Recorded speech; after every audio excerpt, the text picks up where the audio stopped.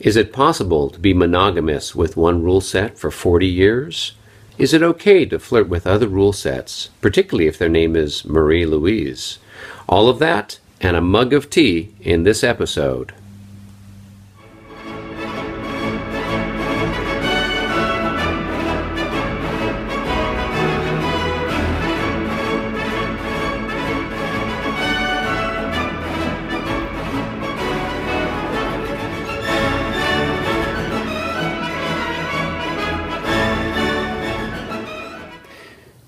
The division between the rule sets boils down in many regards to how complicated and what level of detail you might find in them. The game set that seems to be the simplest and has the quickest play time are the ones from the 80s and 90s and earlier. These are the ones here from either Clash of Arms or from Marshall Enterprises that had a very simplified system where you have your charge phase, your movement phase, your combat phase, and then the reorganization phase.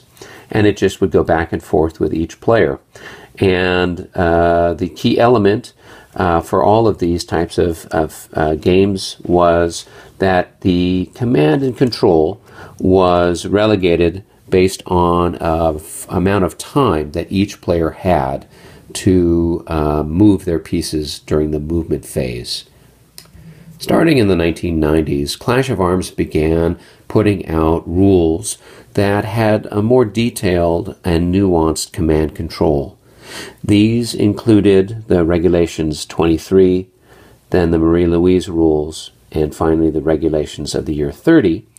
These all had a command control structure that included the units being within a certain radius of their division leader or brigade leader, who are then in radius of their corps commander and army commanders. They also introduced an element of combat with melee, where the infantry units would roll to close. That is, they had to build up some steam on their way in for making an assault on another unit.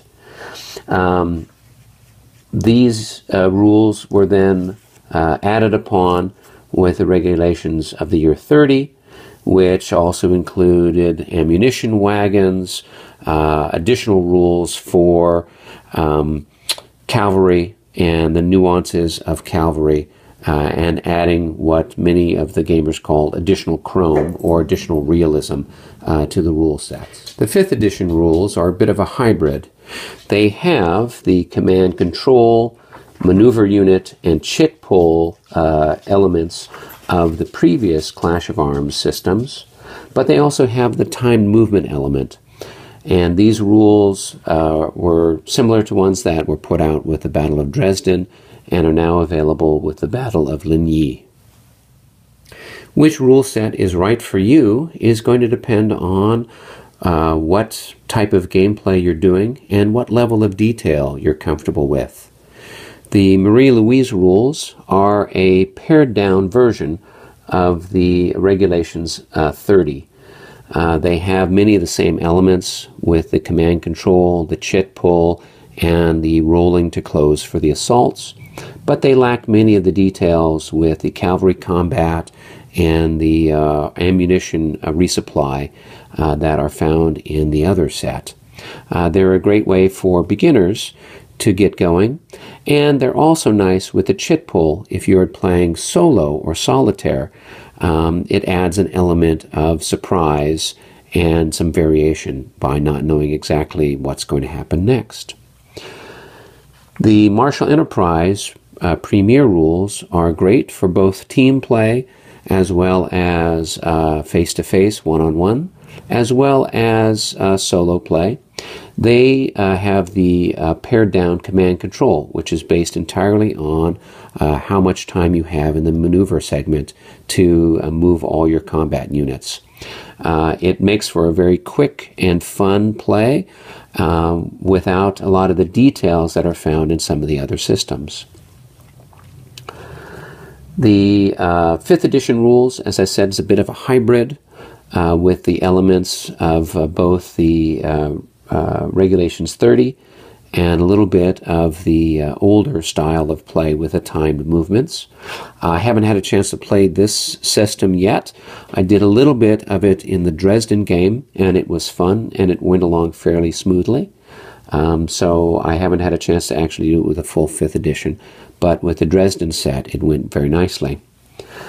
Finally, with the Regiment 30, this one has the most quote-unquote chrome.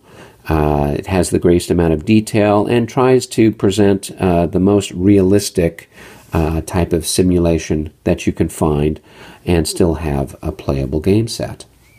And it's good for both face-to-face play as well as solo play. And remember that cup of tea? After you've finished your Earl Grey, dry it out and use it to drop in your maneuver units and other chits as part of the game. Cheers and have fun.